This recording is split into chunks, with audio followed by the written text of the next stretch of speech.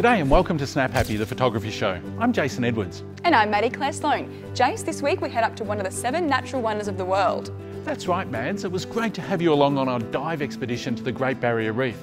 I've scubaed all over the planet, but I'd never actually dived on our own reef, and it was fantastic. Also coming up, Peter Eastway gives me a masterclass in long exposure landscape photography. This image right here was taken at one of his favourite spots at Long Reef. All this and more on today's episode of Snap Happy, the photography show. Peter Eastway is a name synonymous with amazing travel and landscape photography. He's been in the photographic publishing industry for over 30 years and in 1995 published his own magazine, Better Photography, which is now one of Australia's leading photographic magazines. So I'm here at the Northern Beaches to have a chat with him and to find out what makes him tick. So Peter, what do you love about photography? I don't really have an answer for that. I take photos because I have to. I just love it. It's in my blood. What drew you to it initially?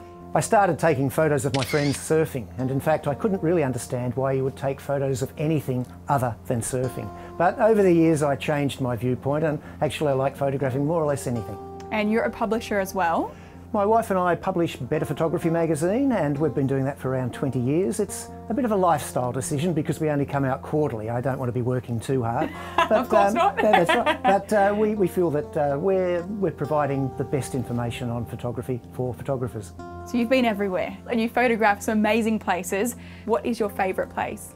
I always tell people my favourite place is the next place. I think if you look at photography as an opportunity to create something, you can create it anywhere. I remember getting back from Antarctica after a month down there and then going to the Pilbara. So I went from -10, -20 to +40, +50. And people said, which did you prefer? And I don't have an answer. They're just different. They're both wonderful. I mean, I think you find amazing landscapes all around the world. Just get out there and do it. Where to next? My next trip is up to Arnhem Land. A few of the photos behind me were the shots I took last year, and I'm really looking forward to going back and investigating again. Some people think just going to one place at one time is enough. But for me, if you go back many times, you get different weather, different seasons, and you see things completely differently. So we are in the beautiful Northern Beaches and there is so many options for great shots here. Where are we going to today?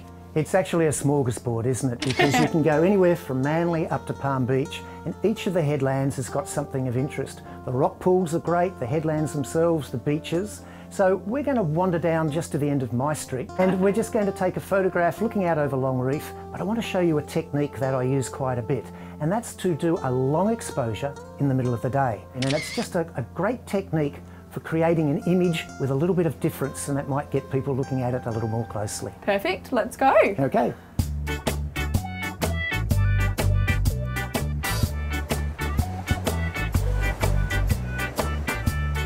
So what are we doing with this shot, Peter? How are we setting it up?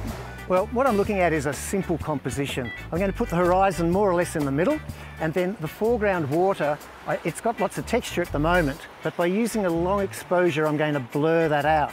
So I'm going to have quite a simple composition where the top is just going to be blue sky, smooth, the bottom left is going to be water, smooth, and then we're going to have all the information of the boat shed and the boats in the foreground. So that's the idea that I've got behind, and it's just a matter now of executing it. And we've got this whole beach. How did you pick this one spot?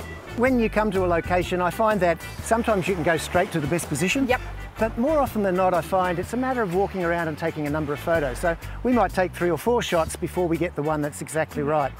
I do like to turn up and take a shot which is a little bit wider because you can always crop in. So we've changed locations. I've looked for something a little bit different, so rather than just the simple water, I've put a couple of dinghies into the foreground. That's great. We've got a little bit of a seat up the back there, and that could be problematic, but in post-production we can get rid of that. Yes. And so I think when you're looking for photos, it's as much as coming up with an idea and not being put off too much by what's actually in the photograph. Is that cheating? No, never. I didn't think so either. That's good. So what filter are we using here? We're using an ND filter. And if you hold it up to the light, you'll see that there's not much that you can see through. It's very, very dark. It's very dark. This is a Nissi 10-stop filter, and it really limits the amount of light that comes through. So if you limit the amount of light, it means you've got to have a long exposure to make up for it. And during that long exposure, all of our waves blur and we get this nice misty effect. Some people love it, some people don't, but I'm one of the lovers, so I think it looks great. Well, the photo's turning out beautiful. Yeah, with modern cameras, it's wonderful. You switch to live view and you can actually see the image through the NISI filter or through any ND filter, and it's very easy to do. Now, you use the Wacom tablet in post-production. Yeah. Do you ever use it on set? I don't use it on set so much with the landscape work, but I use it immediately after. And that's what's great, is you can be here shooting and then you can just sit down, put the files in, and then you can do a quick edit to see whether you've got it right. And sometimes when you're doing really critical work, it's fantastic to be able to look at your images at 100%. Yeah, you can see them on the screen itself, but there's nothing like looking at it on a nice crisp Wacom monitor. It looks just fantastic. Perfect. Yeah.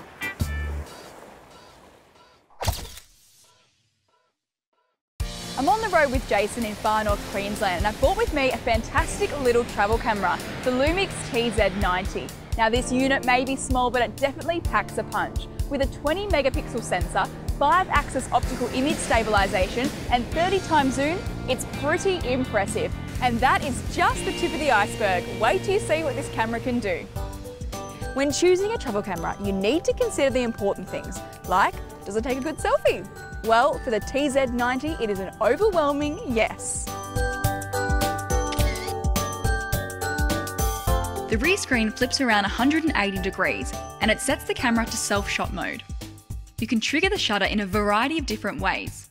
Face shutter triggers the camera when you wave your hand in front of your face, and buddy shutter triggers the camera when it detects two faces next to each other. If you need to include a large group or scenic backdrop, you can even shoot a selfie in panoramic mode. Now, this is fun. Once you've taken your selfie, you can select beauty retouch mode, where you can retouch your skin, slim your face, or even make your teeth whiter. And a pretty cool effect for after is you can add makeup like foundation, lipstick. What will they think of next? This camera is so easy to use and it makes taking great photos seem effortless. I'm here at Hartley's Crocodile Adventures and I'm about to go on the lagoon boat cruise. There's over 25 saltwater crocs here and I'm excited. The zoom range of this camera is really impressive. At the wide end we get 24mm, which is perfect for shooting landscapes or within enclosed areas. At the long end of the lens we can get super close to the action with a 720mm focal distance. The image stabilisation allows you to take really sharp images at full zoom, which would not otherwise be possible without the help of a tripod. So after the day's activities, I love to look at my shots and upload a couple to my social media pages. What's great about the Lumix TZ90 is you can actually process and edit the photos in camera. And then I can upload directly to my Facebook or Instagram. And did I mention it shoots stunning 4K video, which makes it great for video blogging as well. If you're looking for a compact yet versatile travel camera, it's hard to go past the Lumix TZ90. Now, there's so many more features I could tell you about, but you're going to have to get your hands on one and check them out for yourself.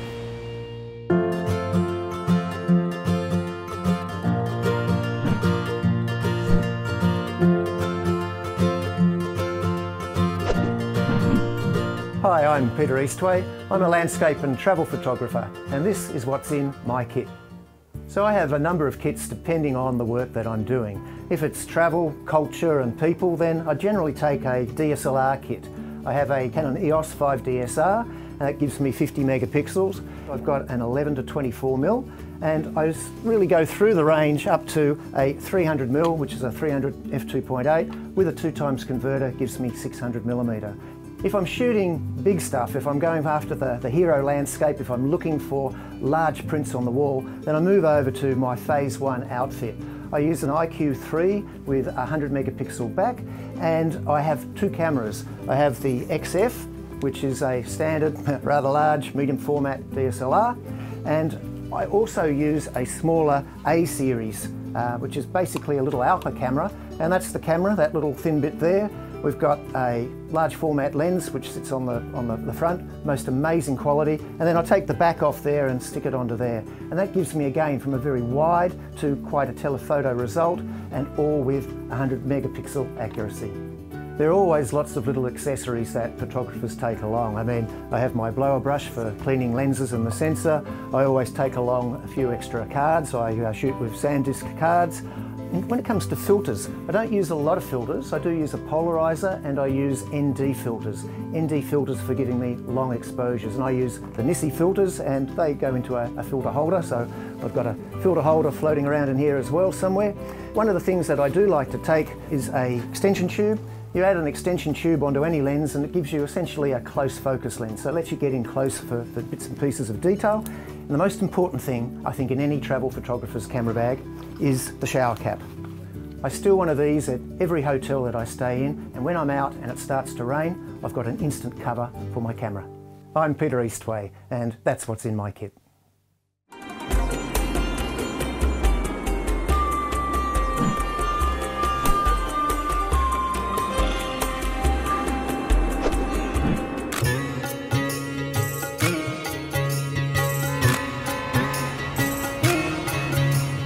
I'm here in Kathmandu in Nepal at the Pashupatinath temple.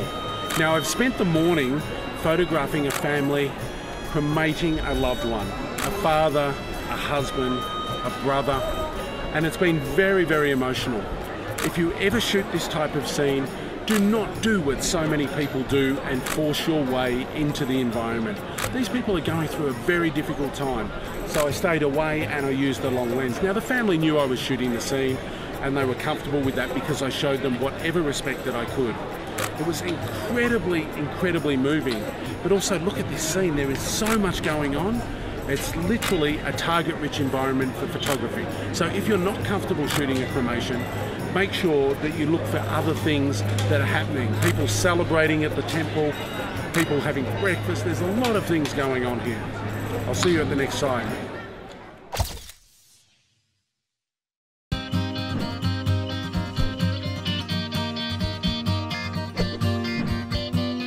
The Great Barrier Reef is one of the 7 natural wonders of the world.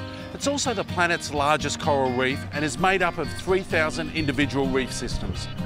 Today, Maddie and I are heading out onto the reef, aboard the Tusa 6, a custom-designed vessel for snorkelling and diving. So Michelle, here we are on the Tusa 6. What can you tell me about the vessel? Well, Tusa 6 is a custom-built snorkel and dive vessel. We are surveyed to hold 100 passengers, but we do only hold 60 on a daily basis, just for comfort and relaxation on out to the reef. Give everyone a lot of space to move around.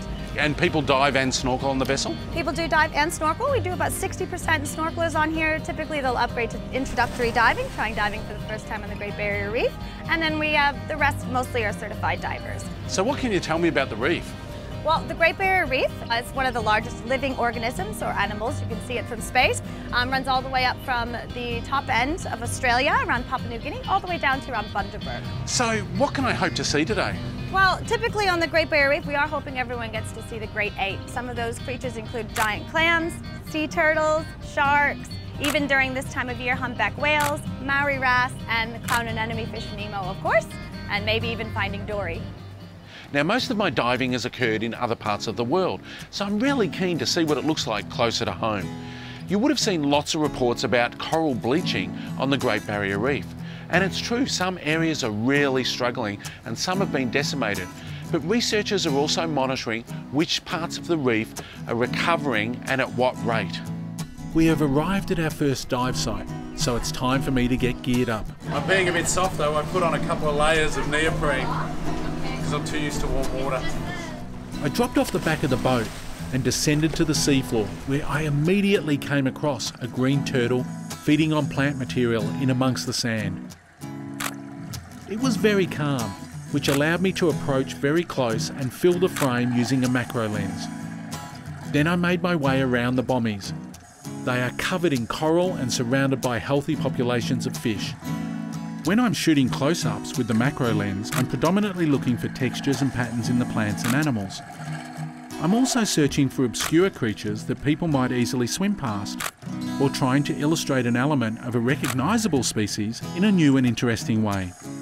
Keep in mind, the closer you are to an object, the shallower your depth of field is and how much of the scene will be in focus. So I shot that last dive on macro in close-up, so what I'm about to do now is switch to a wide angle lens. So I need to change the ports on the housing so I can put different glass on the camera body. When I'm photographing using a wide-angle lens on the Great Barrier Reef, I'm predominantly looking for scenes that translate the scope and scale of the reef ecosystems. I might be trying to illustrate a beautiful coral garden adorned in colourful fish and fish nurseries, or potentially highlighting regions that have been decimated by coral bleaching as a result of rising sea temperatures and acidification. Don't be afraid to use a wide-angle lens to get close to your subject and fill the frame, especially if it highlights the surrounding landscape. It's time for us to head to our second dive site of the day. This time I'm going to explore the more shallow waters with Maddie. So Jace, you just had your first dive. How was it? Fantastic. Sea turtles, lots of fish, lots of coral. It was a really, really nice dive. And we're about to go for a snorkel. We are. We're going to hit the water together. Beautiful. And take some shots, hopefully. With my handy underwater camera. Now, can you give me some tips on this? Now, these are great cameras. The only problem that you might find in shallow water is that they can sometimes pick up what we call backscatter. And that's just particle in the water, but there's ways to alleviate that. One of the things we can do if we're photographing each other is to have enough distance between the two of us. If we're photographing something really close, like a coral or a fish, have only a little bit of distance between the object and the camera, and that reduces the chances of seeing that particle. How was your swim this afternoon? It was warm. Everyone said it was going to be cold. It was warm. How'd you go with the camera? Not bad. I got some cool shots of the stewardad bubbles coming up. I went down, did a swim around the bommy and took some wide angles of the coral formation. Did you see the ray? No. Missed the ray, yep. Yeah, did you get the ray? No. We both missed the ray. I've had an absolute mountain of fun today on the Barrier Reef, and the Tusa 6 crew were absolutely fantastic. They helped us with everything. You don't need to bring anything along, and they were really, really savvy with the diving and the snorkeling and even the photographic equipment. So if you haven't done the Barrier Reef before, don't put it on a bucket list, just get out here. Happy shooting.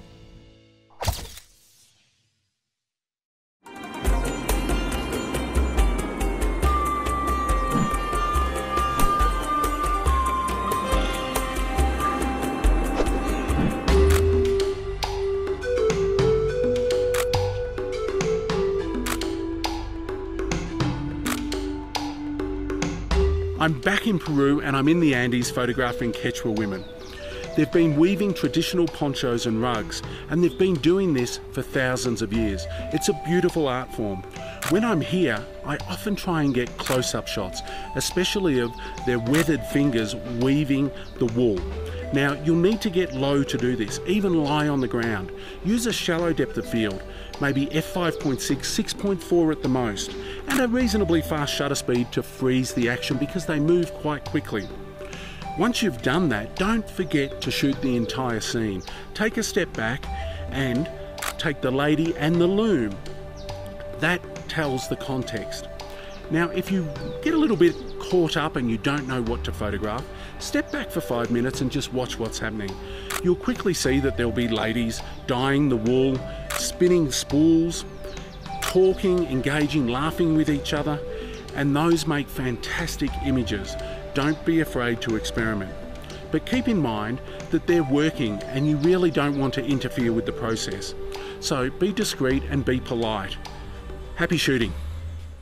So Peter, how important is post-production in the presentation of your images? I think that post-production is fundamental. I mean, in the old days when we used film, there was still somebody at the lab who used to fix up your colour, your exposure and just get it right. And that's our job today. I've got a Wacom Mobile Studio Pro here. It's a fully fledged Windows computer, 16 gig of RAM, double overhead camshaft, everything on there. But it means that in the evenings I can open up my photographs, drop them into Photoshop or Capture One and play. Take us through the process of this image. I was saying it almost looks like a phoenix. So how did we get to that? This is sand. It's sand and it's shot from the air. And so when we look at the picture, in real life, the sun's low, there's not much contrast, and so it's quite a flat image. But what I loved was the shape of the sand dunes. And so by lightening and darkening certain areas, and as we turn each layer on, you can see the image changing and morphing and becoming a little bit more like that phoenix shape. Yes. So when we look at the original picture, we can see the shape, but we don't necessarily know what the photographer intended. By lightening and darkening, by increasing colour, decreasing colour, changing colour a little bit, and how much is up to you, you can really enhance the image and it becomes more Bring like it to life. art. Yeah. Yeah. And the reason that you use something like the Wacom Mobile Studio Pro or any of Wacom's pen and tablet devices is that when you're working on them, you're actually using a brush, an electronic brush, and then you're actually painting on the picture. Now when you use a mouse, you're pushing your finger down and moving. Yeah. It's very awkward. With this, I'm actually working on the picture and I can see immediately what happens as the image lightens and darkens down or changes colour. Yeah. It is so much fun. I mean, yeah, I don't care what anybody says, I just like to sit there, down there, and I just sit down and have fun. If I've got a glass of red wine, so much the better. But I realise this could be going to children, so it's just a... It's cordial. It's cordial. That's right. Well, thank you so much, Peter, for those post-production tips, and thanks for joining us on Snap Happy. My pleasure. So Mads, we've just started using a Wacom tablet in our post-production in the office, and it's a really handy tool. And next week, we're going to find out how it can be used in your photographic workflow. Where off to next, Jace? Well, I just photographed an amazing event in Central Australia called the Uluru Camel Cup. It had to be seen to be believed. It was a lot of fun. And if you want to join our Snap Happy community, head over to snaphappytv.com for exclusive content, competitions and offers from our partners. See you next time on Snap Happy, the photography show.